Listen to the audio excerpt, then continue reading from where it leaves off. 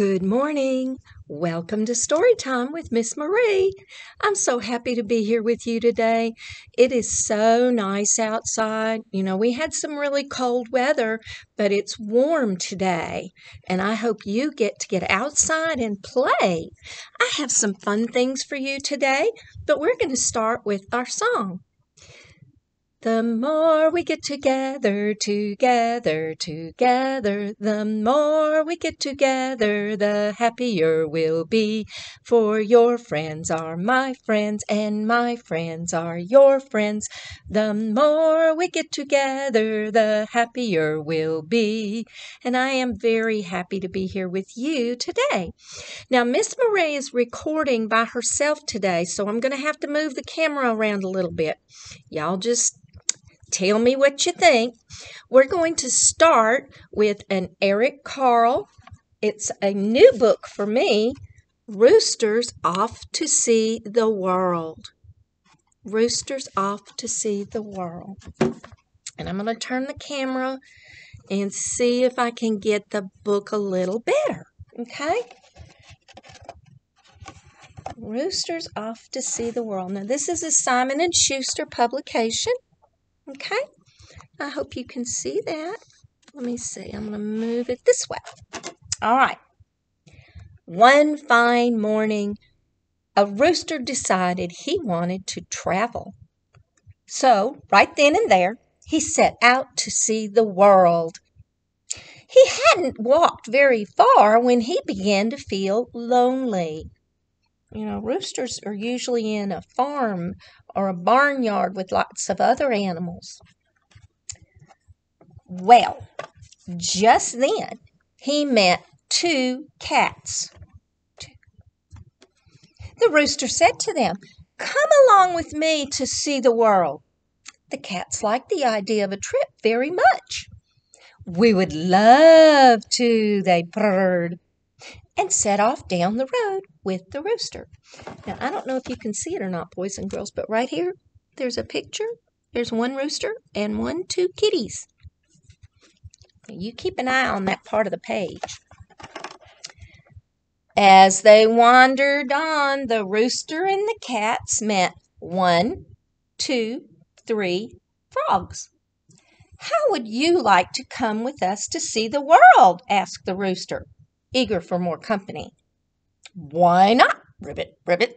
answered the frogs. "We're not Ribbit, Ribbit busy now." And so they jumped along beside the two cats and the rooster. And I don't know if you can see it, but there's the rooster and the two cats and 1, 2, 3 frogs. See it?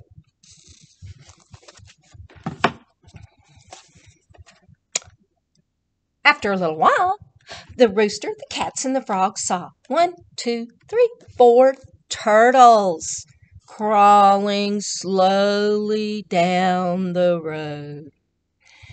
"Hey," said the rooster, "how would you like to see the world?" "It might be fun," said one of the turtles. And they joined the others. And right here, there's the 4 turtles. Can you see that? Okay. Well, the rooster, the cat, the frogs, and the turtles were walking along slowly because of the turtles. They came to a brook. That's like a little creek. And there were 5 fish swimming in the brook. 1, 2, 3, 4, 5. I know there's a glare on the page. I hope you can see this. "Where are you going?" asked the fish. "We're off to see the world," said the rooster. "May we come along?" asked the fish. "Delighted to have you," answered the rooster. And so the fish came along to see the world. Blub, blub, blub, blub, blub, blub. Well, the sun went down. The moon came up. It began to get dark. "Where's our dinner?" asked the cats. "Where are we supposed to ribbit, ribbit, sleep?" asked the frogs. "We're cold," complained the turtles. Now, I don't know if you can see it or not, but there's the fish. See, they're walking along the stream. And just then, some fireflies came along. "We're afraid," cried the fish. Now, the rooster had not really made any plans for the trip around the world. He had not thought about food, and he had not thought about shelter, where to spend the night or go if it started storming. So he didn't know how to answer his friends. After a few minutes of silence, the fish decided it might be best if they headed for home. So they turned around and went back. They wished the others a happy trip as they swam away. You see the moon? I wonder if some of you remember the book that we have done with the moon. I might have to do that one again. Papa, give me the moon. The turtles began to think about their warm house, and they turned around and crawled away without so much as a goodbye. Now we have three frogs, 2 cats, and a rooster. See, right here. Okay. Well, let's see what's going to happen next. The frogs weren't too happy with this trip anymore. First one, and then the other, and finally the last one. Hop, hop, hop, away. They were polite enough to wish the others a good evening and a safe journey as they disappeared into the night. And there's our moon. See the man in the moon?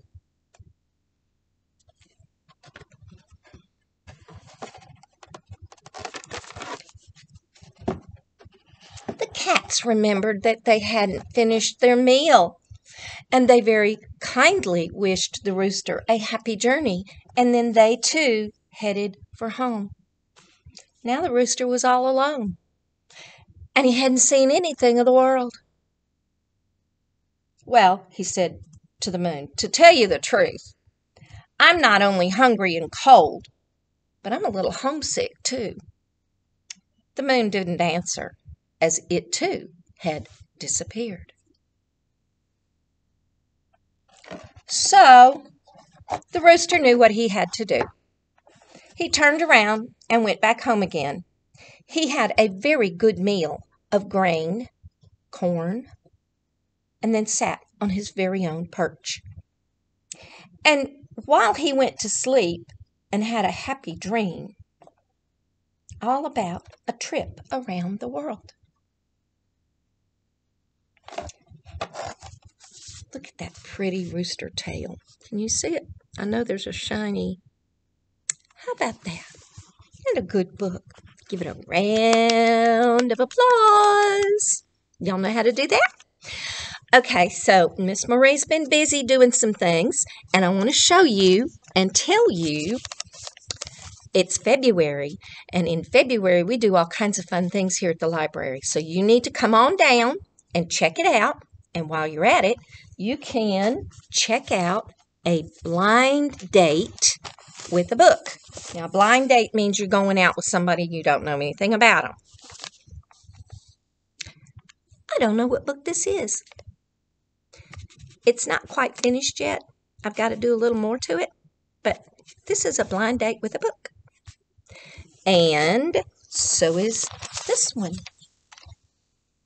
This one says, "Learn how Henry Box Brown packs himself in a box and gets shipped to Philadelphia." And this is a box book. Some of you know about box books. So you can come and check out a blind date with a book. We have lots. We've got box books, and we've got easy books, and we've got chapter books. We've got blind date with a movie and popcorn. So y'all come on down. The best part about it is when you check out a blind date with the book, you get to rate the date and tell us what you thought about it. And then your name goes in a drawing for a really cool prize. Miss Myra's been putting together some really cool stuff.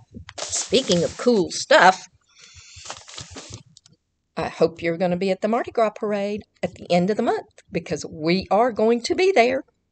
And SLP is right around the corner. Oh, boys and girls, there's so much going on. Come on down and see us.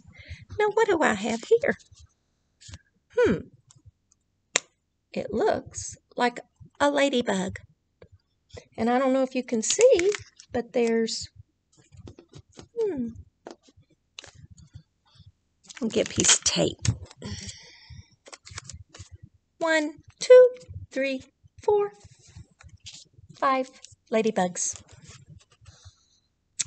5 ladybugs. 5 little ladybugs climbing up a door. 1 flew away. And then there were 4. 4 little ladybugs sitting on a tree. 1 flew away. And then there were 3. 1, 2, 3. 3 little ladybugs landed on a shoe.